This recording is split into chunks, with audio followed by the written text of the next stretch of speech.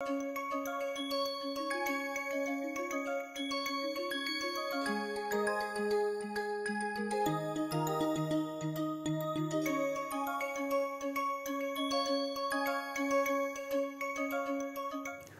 to this presentation on stress related issues, and I will be talking today about doming and diapirism and how stress can be linked with such problems.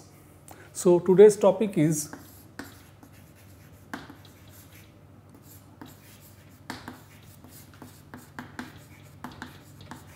we need to understand about this term doming or diapirism. Think of there are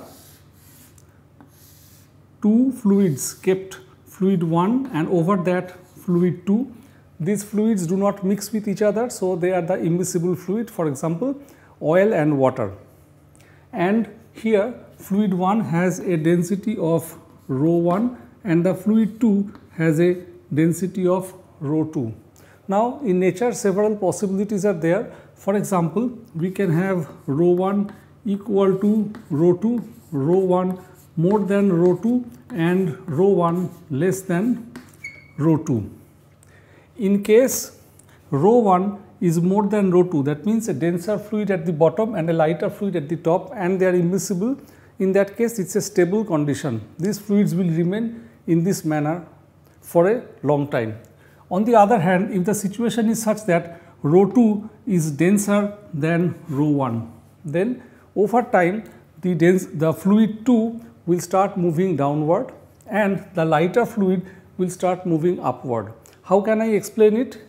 Imagine the situation where there is kerosene layer here and over that is a water layer. There is a bucket full of kerosene and I start pouring water. Then what will happen? Water will move down and kerosene will move upward, and it will lead to doming or diapirism in the nature. So how it will look like? Fluid 1 will move upward and fluid 2 will move downward. This kind of geometry, a typical anticlinal or antiformal which is produced, and of domal geometry, such a structure is known as a dome or a diapier.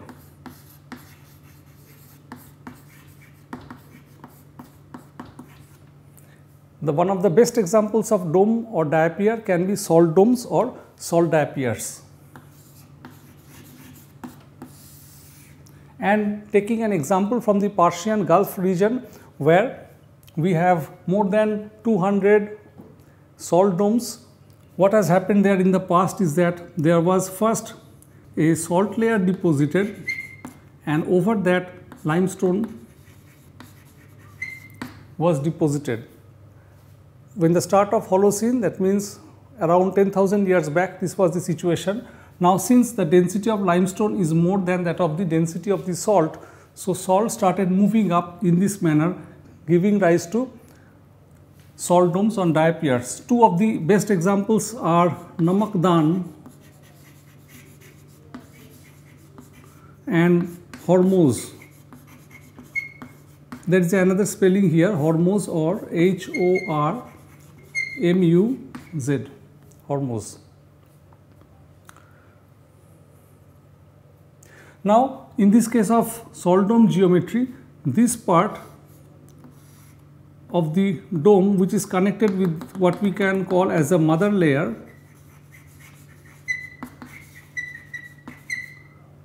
this portion can be called as the stem, and with time this dome moves upward and this stem can go thin and thin, and at one point this stem can get detached from the mother layer, producing this kind of geometry.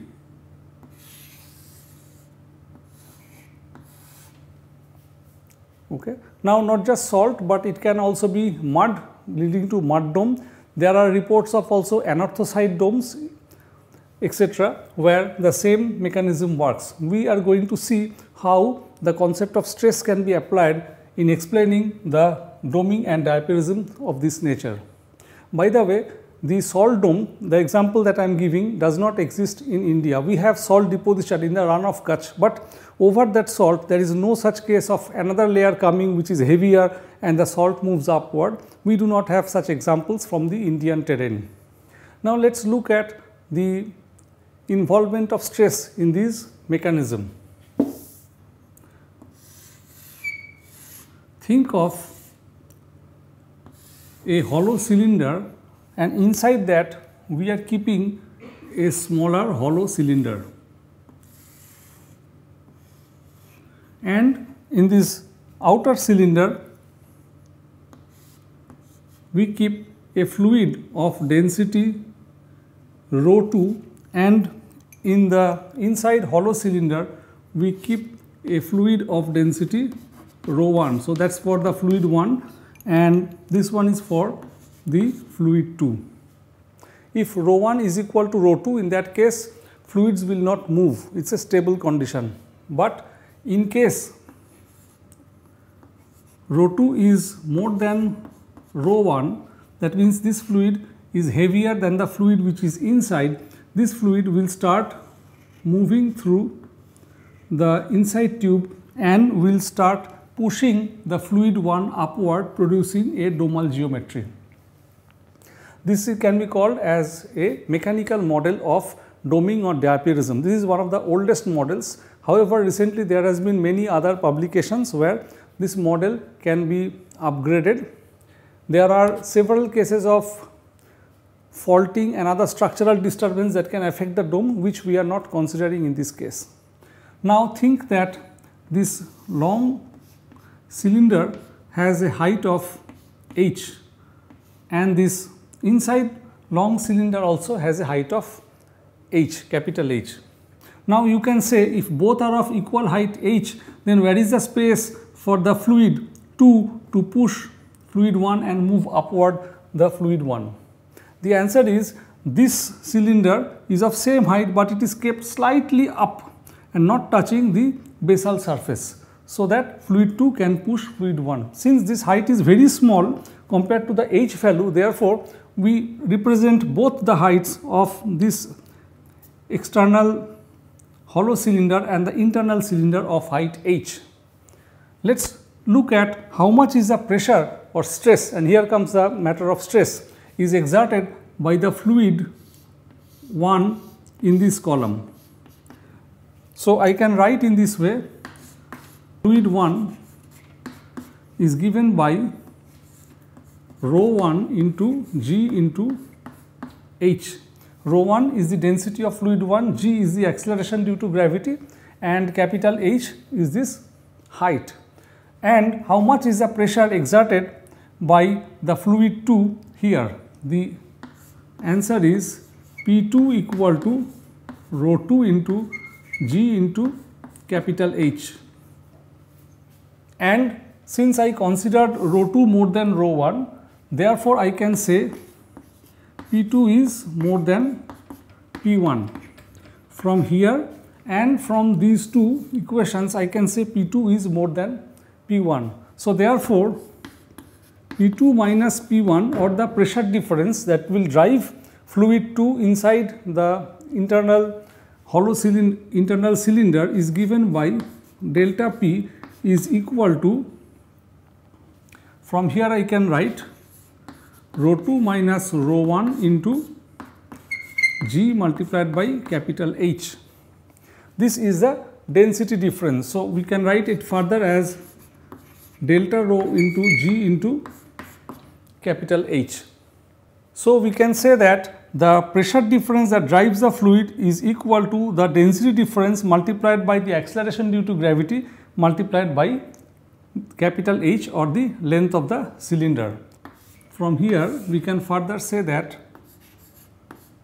delta P divided by H is equal to delta rho multiplied by G. Pressure in another way can be called as stress. So, this is the stress difference that is leading to the extrusion of fluid 1, which is driven by fluid 2, and delta P by H can be called as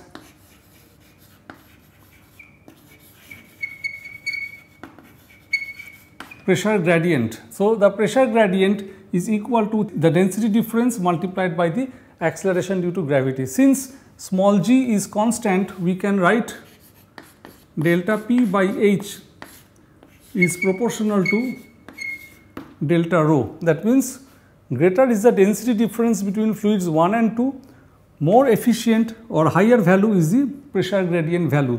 This pressure gradient value becomes very important when we further model the extrusion of the domed material such as the extrusion of salt. In the Poiseuille flow mechanism, this delta P by H, or in the channel flow mechanism, this is given as an input in the velocity profile, which we may see in some other lectures. Now, it is important to understand how much is the delta rho in case of the salt domes in the Persian Gulf. Well, in case of the Persian Gulf salt domes,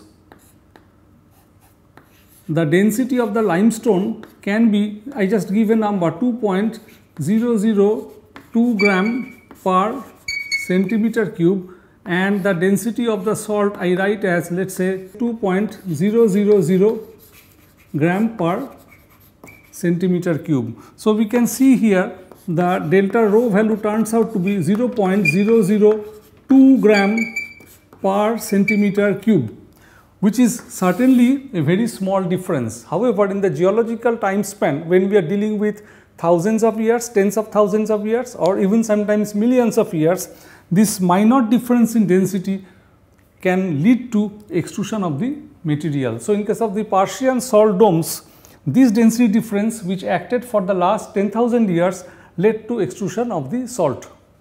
So, here in this experiment, we were talking about fluids, that there is a fluid 2 here and there is a fluid 1 here. One has a different density than the other. So, one is pushing the other one. And then when I gave the examples, I talked about salt and limestone. A question may come, is salt ductile, is limestone ductile? The answer is, over very long range of time, it is ductile. In case of the Persian Gulf salt domes, capital H is around 10 kilometer. Just to give some idea, how long is capital H? Whereas this stands as a simple model, you can also think of in nature what more things are happening. As the salt is extruding here, the salt will also be eroded. So, if erosion goes on, then this basic equation will also differ. Whereas this is a fundamental equation, if we add the concept of erosion over here, then the equation will also change. So, depending on the natural situation, the terrain, the prototype that you are studying, you have to be careful in applying this equation. A question may come to your mind, what if I do not consider a cylinder with circular cross section? Will the derivations vary or not? Let us have a look. Imagine instead of a cylindrical one, we consider a polygonal body, and within that we have kept another polygon, and that is empty. So, this has got fluid 2 and within this is fluid 1. We will find that this equation remains the same, there is no change that takes place. The reason is the pressure exerted by fluid 2 on the base will be same as what I have done, the pressure exerted by fluid 1 at the base will be same as what I have already done. Why it is so? Let me explain, and this will be a bit deviation from the doming and diapirism, but on this point I want to explain it. How much is the pressure exerted by a body at its base due to its own weight? Let us have a simple thing. Imagine this is a cuboid and which has a height of capital H. This dimension is A length and this dimension is B length. So, therefore, the area of base is equal to AB unit. Therefore, volume of cuboid is AB multiplied by capital H. Therefore, mass of cuboid is given by rho multiplied by AB into capital H. Rho is the density of this material. In geological case, the density may vary for a body, but for simplicity assume that it has a constant density. Therefore, from here we can write weight of cuboid is given by rho ABH multiplied by g. G is the acceleration due to gravity. So, this is the force that acts due to its own weight and that acts on this horizontal base surface. Note that force is equal to mass into acceleration. So, this is the amount of mass and this is the acceleration term. Now, stress exerted by this body on this horizontal surface is given by force acting per unit area. So, from here I can write rho ABHG